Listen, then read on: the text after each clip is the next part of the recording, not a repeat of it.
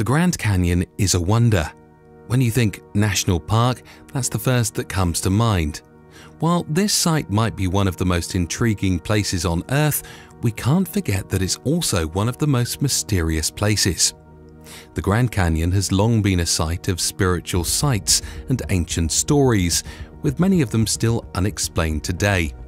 The rocks that make up the canyon's walls have been around for millions of years and contain secrets from an era we may never be able to fully understand. From the indigenous tribes who once used it as a home to the countless species of animals that live there, the Grand Canyon is truly a mystery like no other. And, well, it's gotten even crazier. There's been a recent discovery at the Grand Canyon, and it's so insane that it's even got the scientists terrified. Join us as we get to the bottom of what this discovery was and how it could change everything.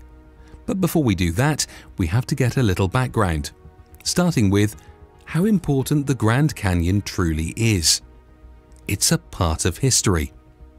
For many Native American tribes, the canyon has been considered a sacred ground since time immemorial. 11 distinct indigenous peoples have historically visited and lived in or around the area of the Grand Canyon, including Havasupai, Hopi, Paiute, Navajo, and Zuni people. The Grand Canyon is deeply ingrained in both their creation stories as well as their religious beliefs.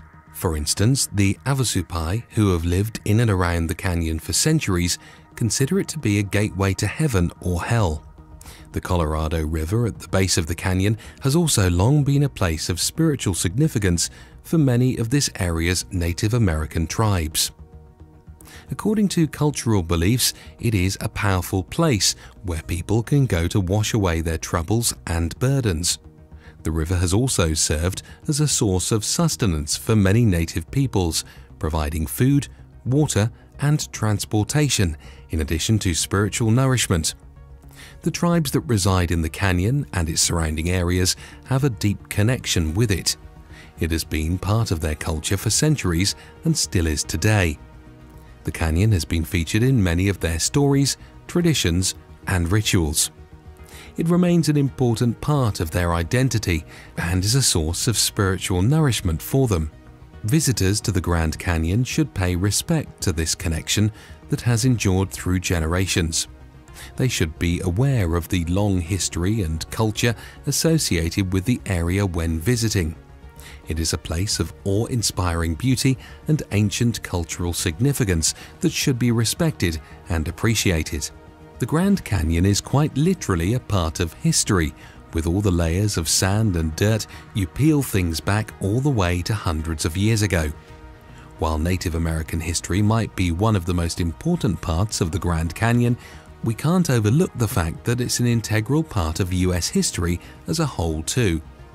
The whole thing stands as a testament to American history and resilience, having gone through hundreds of years of change, both good and bad. For centuries, people have had their own plans for the canyon, from mining to hotel construction.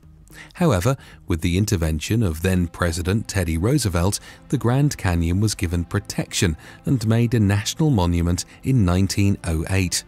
Thanks to the vision of President Roosevelt, his successors chose to preserve the canyon in its natural state. They removed existing hotels and structures on the rim of the canyon and set up protective regulations, officially making the Grand Canyon a national park in 1919. Today, the Grand Canyon stands tall as a symbol of the western United States and is widely recognized as one of the 7 wonders of the natural world by UNESCO's World Heritage Site program. It has also been declared an International Biosphere Reserve, recognizing its importance in the world's biodiversity. The Grand Canyon, with its magnificent views and untouched beauty, is an unforgettable sight to behold, and it stands as a reminder of how far we've come in preserving our planet's most valuable assets. This isn't just a canyon that exists as a part of history though. It also gives. What does the Grand Canyon do for the people? The Grand Canyon's popularity isn't limited to just tourists from the United States. Visitors from all around the world flock to see one of nature's greatest spectacles in person. attracted by its geological, archaeological, and cultural attractions. In 2018, 29% of visitors to the Grand Canyon were international travelers, representing more than 1 million visitors in total. The economic impact these tourists have is significant. According to the National Park Service's economic benefits to local communities from National Park Visitation Report for 2018, visitor spending supported more than 11,000 jobs in the local area and had a cumulative benefit to the local economy of over $1.2 billion. The Havasupai people are one of the 3 tribes that own part of the Grand Canyon, and their tribal lands encompass the entire western portion of the canyon, including Supai Village, which lies 8 miles below the rim and is accessible only by mule, helicopter, or by foot. It's here that the Havasupai people offer guided tours and camping permits to tourists every year, with permits selling out in less than a week of going on sale. This brings in over $18 million each year in tourism revenue just from the camping permit fees alone. In addition to tourism, the Grand Canyon serves an important purpose for those who live near it by providing clean drinking water and recreational opportunities for millions of people. This includes the Havasupai, Hualapai, and Navajo tribes that have called the canyon home for centuries. These tribes rely on tourism to help support themselves financially and preserve their culture through storytelling and crafts. Humans aren't the only ones benefiting from this geological marvel. It's the animals too. The wildlife in the Grand Canyon. The California condor is a remarkable bird and has a great story. In the early 20th century, their population dwindled to only 22 birds in total. Thankfully, with conservation efforts and successful reintroduction programs, they have been able to bounce back from the brink of extinction. The birds in the region are also a breathtaking sight to behold because of the fact that they're protected in the canyon as well as possible. These birds grow to be extremely healthy and live long lives. Most of them have an impressive wingspan up to 9 feet. Condor in the area were struggling to survive a few decades ago. 6 condors were released into the Grand Canyon region with the start of the reintroduction program in 1983 and have seen great success. Considering they only started with 6, it's insane to think about how the numbers have already made it to over 75. The American bison also found refuge in the Grand Canyon region. It's no secret that the bison used to roam in great numbers throughout North America, but their population quickly dwindled due to overhunting and loss of habitat. A herd was driven down from the north into the Grand Canyon area in the early 1900s and were able to find a safe haven there away from hunters. Thanks to little human interference, the bison were able to thrive, and a population of around 500 can now be found on the North Rim. While the Grand Canyon might look like a bunch of rock formations, it's clear that it's a lot bigger than that. Even the formations themselves are a mystery that geologists have been studying for decades, trying to figure out the deeper wonders and secrets of the place. The Grand Canyon isn't your average canyon. How was it even created? The Grand Canyon was formed over millions of years by the erosive forces of the Colorado River. The river carved through layers of sedimentary rock to create the canyon's steep walls and winding pathways.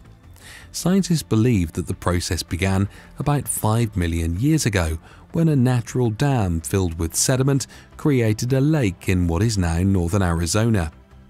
As the lake drained away, the Colorado River gradually cut deeper and wider, forming the canyon as we know today. Over the course of time, wind and water have also played an important role in creating side canyons, gullies, and other features that make up this remarkable landscape. The Grand Canyon's history is still being unraveled, but it's clear that its beauty is the result of a very long and complex process. Centuries of history is hidden in those rock formations, and in the past few years, that history has been coming to light. Ancient animals uncovered in the Grand Canyon. While there are lots of animals in the Grand Canyon, the one that really shocked everyone Steve Rowland and his team of researchers were stunned to find fossilized footprints near a popular hiking trail, which they estimated were 313 million years old. It is believed that the tracks are from one four-legged animal with a lateral sequence walk, making it the oldest evidence of vertebrate animals walking on sand dunes. This sparked much speculation among the scientific community as to what type of animal left these tracks and what it looked like. Mark Nebel, paleontology program manager of the Grand Canyon, said that some of the conclusions are likely to be controversial. The mystery deepened when it was discovered that similar tracks elsewhere were mostly found in coal beds, not sand dunes. This led some researchers to believe that the footprints could mark the point in evolution where animals were able to lay eggs with protective shells outside of water. The rock itself fell from the Manacacha Formation and is made up of sandstone, limestone and mudstone, which indicates that it was once a coastal path on the western edge of the supercontinent, Pangaea.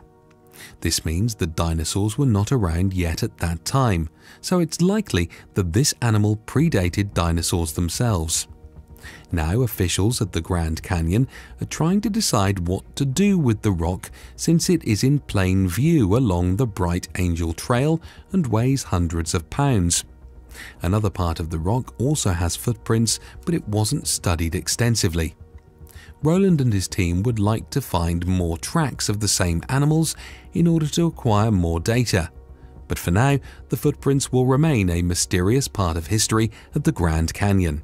The hypotheses that have been presented about these tracks shows that science is never stagnant and always evolves with new discoveries. It's thrilling to think about how many other animals and stories are hidden in the rocks of the Grand Canyon. Signs of the earliest humans in the Grand Canyon. Researchers have always had a set idea of when humans were first found on Earth, but a new discovery about humans has shaken the world of science recently. Footprints from an era we didn't even think humans were in America in. The footprints spotted at White Sands Natural Park have been described as a major discovery, with implications that go far beyond the simple tracking of ancient movements. This historic find could indicate a much earlier human presence in both North and South America than had previously been assumed. Some archaeologists believe that this discovery may be evidence of the earliest humans to venture into the New World, suggesting that humans were living in the area as early as 23,000 years ago. This is significantly earlier than the accepted consensus of 13,000 years ago. The find at White Sands has been met with both excitement and controversy amongst researchers and archaeologists. While the discovery is not enough to definitively close the debate on the timing of human presence in the Americas, it certainly adds fuel to the fire. Cyprian Ardelin, an archaeologist with the Autonomous University of Zacatecas, has even gone so far as to describe this find as the holy grail of anthropology and archaeology. His research at Mexico's Chiquihuite Cave supports the theory that humans were present in North America as early as 30,000 years ago. The footprints found at White Sands National Park may be the first tangible evidence of a much earlier human presence in the Americas than previously thought, but that's not all they found. The case of the disappearing and reappearing dead bodies in the Grand Canyon. A Hungarian-Korean man had gone missing from Las Vegas in July 2021, with his car being discovered parked at the Grand Canyon shortly afterward in mid-August. After an extensive search, his body was found 131 meters below the rim of the canyon. This was a shock to all involved in the search, but what shocked them even more was when they discovered another body nearby, that of Scott Walsh, a man who had gone missing back in 2015 after getting off a shuttle bus at the south rim of the park. His remains were almost impossible to spot due to the expert camouflage of his clothing. It wasn't until an aerial search for the Hungarian-Korean man that Scott's body was finally located 4.8 kilometers from where his day pack had been found 6 years ago. No one really knew why the authorities couldn't find the bodies earlier on, but then a discovery thawed everything. The Grand Canyon is often referred to as a layer cake of geological history, with its rock formations stacked neatly as they have been for millions of years. However, deep within the canyon lies a huge gap between these rocks that have kept many secrets hidden away from human eyes. Recent discoveries have now started to shine a light on this mysterious space, uncovering clues and hints that could explain why there are sometimes things in the Grand Canyon that we just can't see. The missing billion years in the Grand Canyon. When we look around the Grand Canyon, it's hard to imagine that this beautiful tourist destination has a billion years of history. But researchers recently used an innovative method called thermochronology, which tracks the history of heat in stone, to explore the planet's transition from an older setting to Earth as we know it today. These researchers took samples of rock from throughout the Grand Canyon before discovering that its history was more complex than anyone had assumed. In particular, they discovered that the western and eastern halves of the canyon may have undergone different geologic contortions throughout time. This difference is believed to be linked to the breakup of Rodinia, a gigantic landmass that started to split up some 700 million years ago. The researchers concluded that the fractioning of Rodinia may have impacted the eastern and western halves of the Grand Canyon in different ways, resulting in what we now call the Great Unconformity. The mysterious Great Unconformity has puzzled geologists since it was first described nearly 150 years ago. This unique erosion surface is found all over the globe, but is most prominently visible at the bottom of the Grand Canyon, where 500 million-year-old Paleozoic Tapeite sandstone is directly layered on top of 1.4 to 1.8 billion-year-old Proterozoic Vishnu schist, creating a mysterious gap in Earth's rock record of up to a billion years long. Now researchers from the University of Colorado Boulder believe they may be getting closer to an explanation in a study recently published in the Journal of Geology. The team suggests that the gap in Earth's rock record may be due to a series of earthquakes that rocked the region during the breakup of an ancient supercontinent called Rodinia. The powerful seismic events would have caused rocks and sediment to wash away into the ocean, creating this missing time period in geological history. The new research provides further insight into the history of the Grand Canyon, one of North America's most iconic natural wonders. By studying its layers of rock and sediment, scientists can gain a better understanding of Earth's past, a journey that begins with the Great Unconformity itself. No matter how far we go, that's the one question we all have to come back to. That has to be the starting point of it all. Indeed, lead author Barra Peak describes the Grand Canyon as a history textbook, allowing us to explore the depths of time and uncover secrets that have been hidden away for billions of years. With this latest study, we may be one step closer to understanding the complex events that shaped our planet and its inhabitants. Rebecca Flowers, the co-author of the study and a professor of geological sciences at the University of Colorado Boulder, believes that new analytical methods used in their laboratory have enabled them to better understand the missing window of time across the Great Unconformity. From what the evidence suggests, there's a chance that the rocks haven't just disappeared, they're moving. Could these rocks be moving up and away?